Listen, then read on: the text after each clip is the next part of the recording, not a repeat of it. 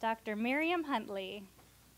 So Dr. Huntley is the Chief Technology Officer and a co-founder at Day Zero Diagnostics.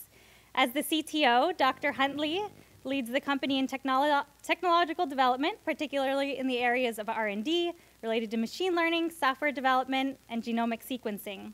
She's been recognized for her work at Day Zero Diagnostics through awards such as MedTech Boston's 40 Under 40 and as a TED Med Hive Innovator. Dr. Huntley earned her bachelor's from MIT in physics and her PhD in applied math at Harvard, where she was an NSF GRFP fellow. For her PhD, she developed data analysis methods and theoretical models for problems in biology, particularly focusing on analyzing large genomic data sets.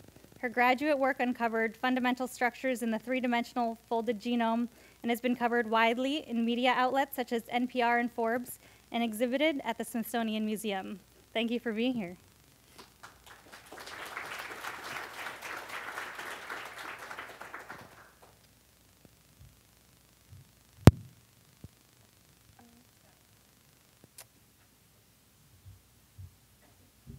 I could also just go without slides, but maybe the slides are more interesting.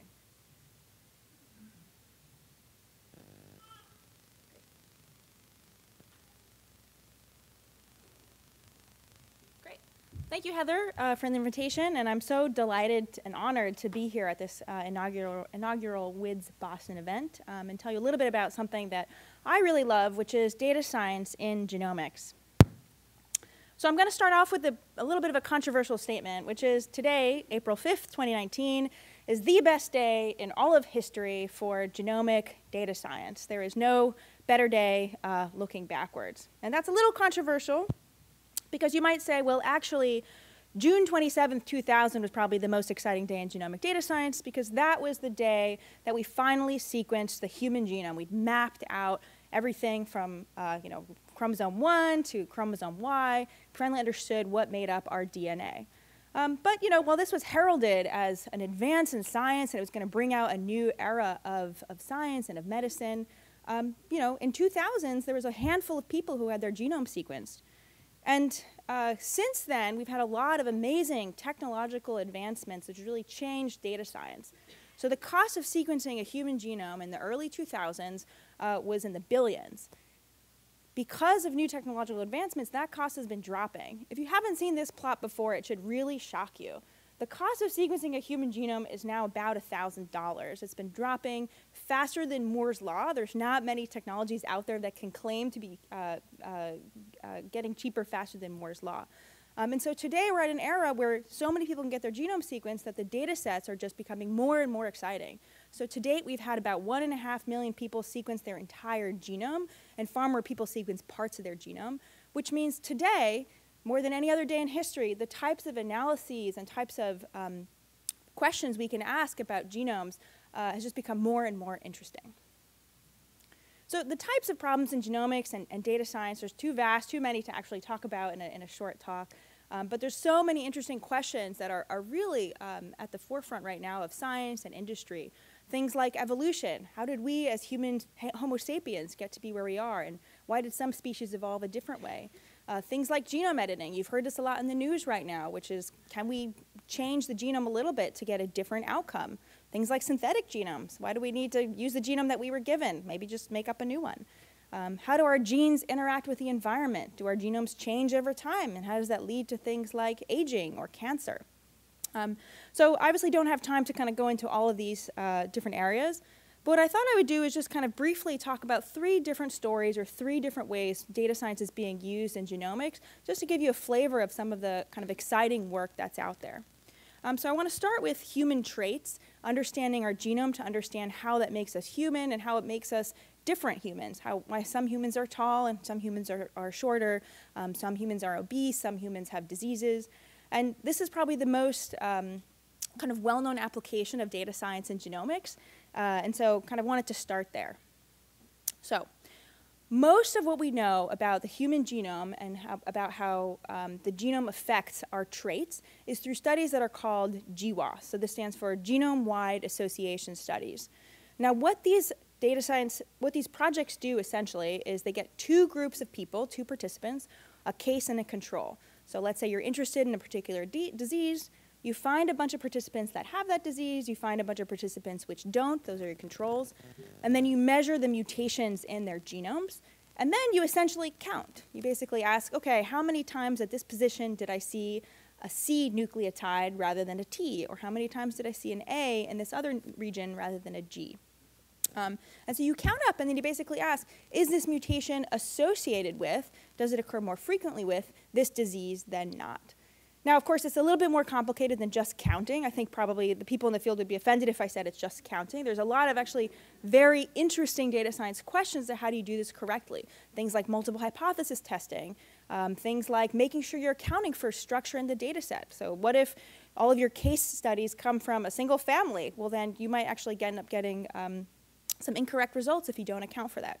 But I would say by far and large, this is kind of the most widely used application of data science in genomics. And we've been doing a lot of them. So since the early 2000s or since the late 2000s, there was really not many areas in the human genome where we knew we could say, oh, I can point to this mutation and tell you how it affects the human being. But now, kind of the number of these studies has really ballooned. So there's about 20,000 regions of the human genome where we can say, oh, it's associated with this trait. And the number of participants, the number of human beings who have participated in these studies is growing as well. So this is obviously very exciting if you've interacted with things like 23andMe and other kinds of apps that kind of tell you what your traits are based on your human genome. It's usually based on these types of studies, and they're very, very powerful. But of course, they do have some amount of interpretation challenges. Because there's been so many studies done, because there's some of these complex issues of how to account for differences in the data sets, some of these associations are hard to understand or hard to really interpret. So for example here, this is one way of looking at these associations. On the left here, you see chromosome 19. So it's one of our chromosomes kind of laid out end to end. And every kind of dot that you see there is one mutation that was associated with a single SNP. And you can see there's a lot. So if you kind of wanted to look at your chromosome 19, you could kind of look through all these mutations and see, OK, what kind of traits is it associated with? Some of them are associated with diseases, and that's going to be very useful for human health and understanding how to kind of better improve patient care.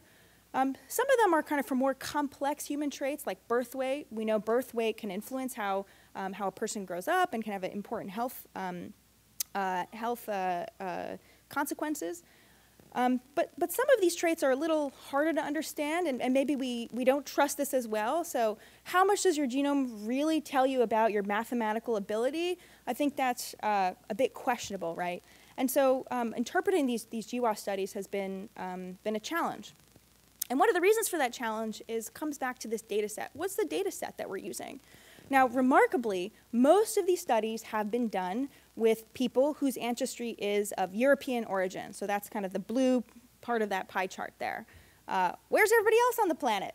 You know, this is not representative of human beings on this planet. So for instance, Africans or Native Americans or people of Middle Eastern origins are not well represented in these studies. And so one of the major challenges to doing these studies right is being able to account for these types of differences, making sure our data sets are balanced and are really representative of humanity. And so it's a very exciting field and lots of very interesting scientific questions about how to do these studies correctly. And as the data continues to grow exponentially, and really exponentially, you saw those plots, it's not just a figure of speech, we have to think about how to kind of do these studies in a way that, that avoid kind of bias and can actually have rigorous reproducible results.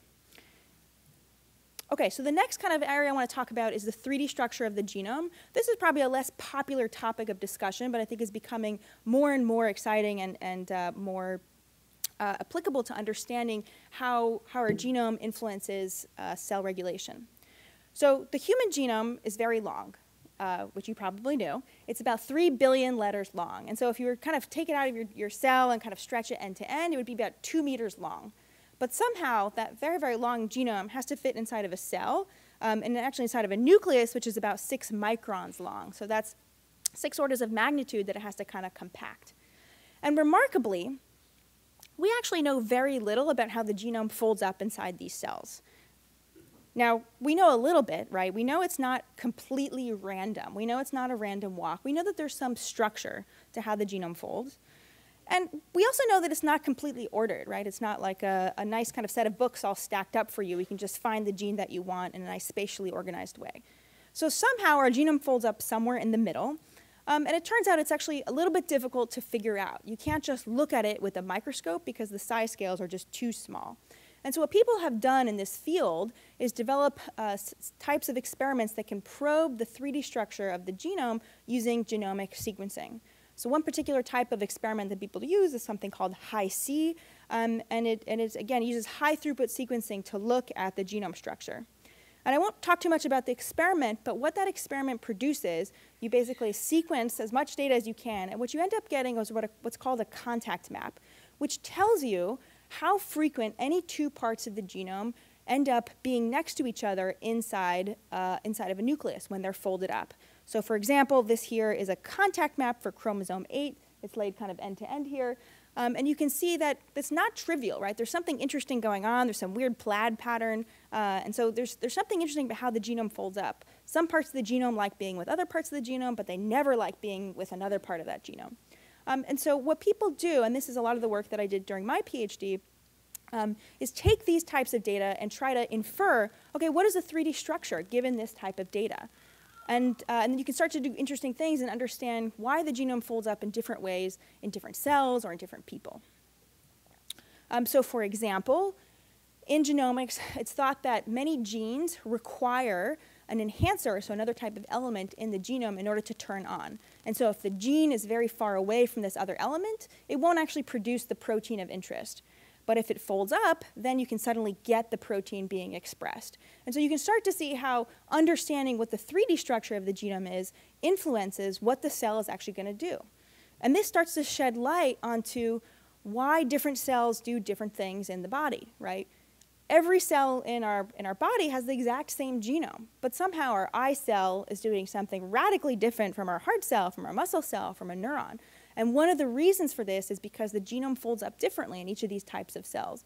And so there's kind of a wonderful kind of community and projects emerging trying to understand the 3D genome structure and how that influences cell traits. Okay, so last kind of vignette, I want to talk about applications of genomic science in infectious disease. So this is something that's more recently near and dear to my heart. Antibiotic resistance is probably a topic many of you have heard in the news. It's a growing threat to global health. Every time we introduce a new antibiotic, like ciprofloxacin, an example of a fluoroquinolone, we see antibiotic resistance grow to that. Bacteria learn to be resistant to that drug. And this is a problem, right? It's thought that if current trends continue, there will be about 10 million deaths per year due to this problem. So one of the major issues with that is that it takes a long time to actually diagnose bacterial infections and figure out the right drug to give. So for example, in the case of severe infections like septic shock, a patient's risk of dying increases with every hour they don't get the right antibiotic. So if they don't get the right antibiotic by 24 hours, there's a 91% chance that they will have died.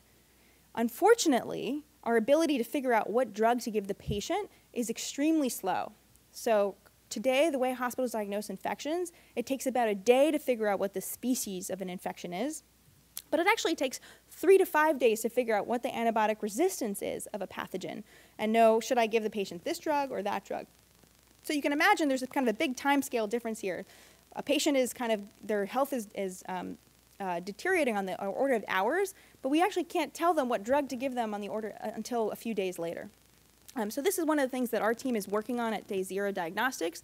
Our mission is to diagnose bacterial infections on day 0, the same day a patient walks into the hospital. And to do that, we're using genomic data science.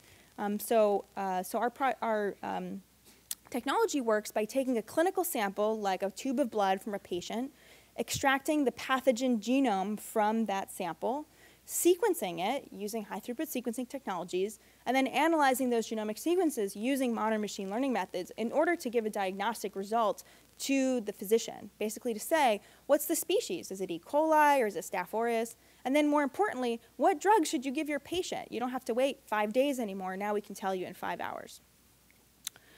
So one of the challenges to being able to do this is for any good machine learning algorithm, we need a large training data set. So this is a data set that doesn't exist so far. So one of the things that we've invested in is trying to build that data set, trying to gather as many clinical samples as we can of pathogens, sequencing their genomes, and then matching them with the labels, matching them to the antibiotic resistance profile of that pathogen. And the goal of our algorithm is when it sees a new genome sequence that it's never seen before, it tries to predict its antibiotic resistance and say it's resistant to ampicillin, but it's susceptible to ciprofloxacin, so give your patient ciprofloxacin. And like any good machine learning algorithm, our algorithm gets better with the more data that we feed it. And so our AUC, area under the curve, which many of you have probably seen before, kind of goes up and to the right. And so we think about, okay, let's make sure we're giving our model enough data, but we can also think about places where, okay, if our model isn't performing that well, we can spend some time researching how should we make a better machine learning model in order to improve our predictions. Another interesting thing that you can do with this data is look at hospital transmission events. So it's an unfortunate fact that in the United States, about 1 in 25 patients goes to the hospital and actually gets infected while at the hospital. And these feel like a preventable source of infection, right? It's kind of, there's the, maybe there's an infection from another patient, from a healthcare worker, from an instrument. And we would want to be able to prevent these and prevent outbreaks that happen in the hospital and prevent the near 100,000 deaths that happen per year due to hospital-acquired infections. But unfortunately, bacteria don't just kind of raise up a flag and say, oh, hey, I'm infecting this patient. By the way, you saw me 3 weeks ago in that other ward and 3 months ago, down the hall. And so infection control units at hospitals don't have a great way of being able to tell when an infection is spreading in a hospital. So one of the things that you can do with bacterial genomics data is actually have extremely high resolution way of saying, oh, these two infections, they're actually highly related, and you can stop hospital outbreaks before they spread by using genomics as an early detection system. So just kind of in conclusion, want to kind of continue to evangelize what I think is a great opportunity. So if there are folks in the room who are in data science and trying to think of an application, I would say genomics is a great opportunity. There's so many different things happening, and I only think the opportunities are going to increase over time. So I think it's a great place to work, great projects to work on, and happy to take any questions.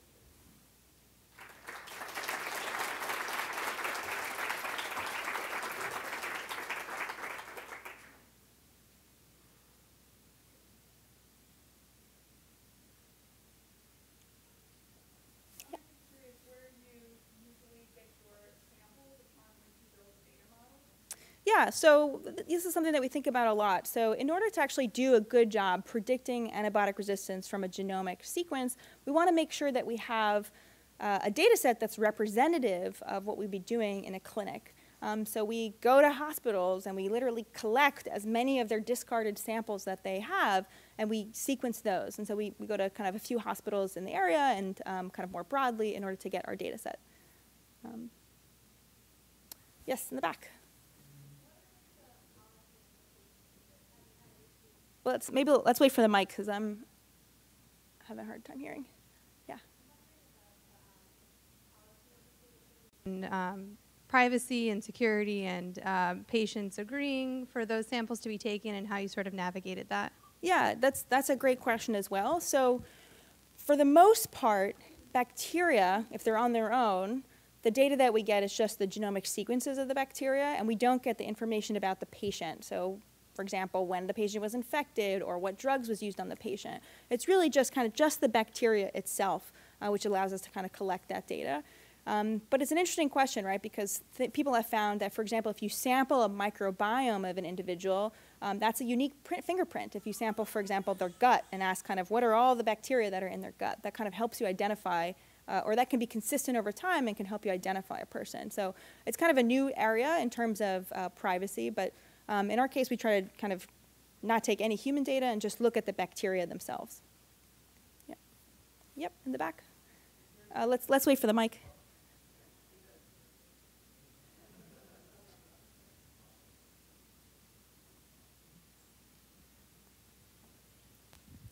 Thank you for the presentation. In terms of genetic folding and packaging inside of the nucleus. Could you talk about what kind of machine learning models and what mathematical models you use to approximate the folding patterns? Yeah, I would say it's a new field. I mean, this type of data has only been in existence for the past 5 years or so. So I would say every kind of week there's new models coming out, and it's a hard problem. There's not an easy kind of take that data and go straight to a 3D genome structure, and so there's a lot of thought that has to be put into how to do that. So all sorts of, from deep learning to even very simple models to molecular modeling. I would say there's a very, very wide range of things that have been done.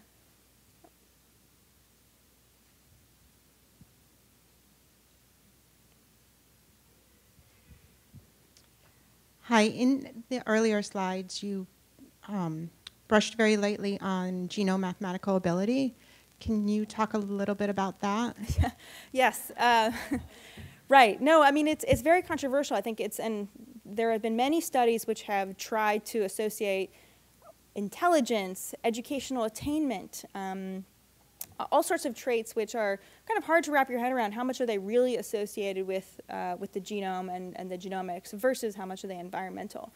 I would say it's a hard problem, and there are new papers coming out, I would say, every week that kind of discuss how much to rely on those types of associations versus how much you actually have to account for more of the bias in the data that wasn't accounted for to begin with. So I think the jury is still out, and I would also say a lot of these more complex traits.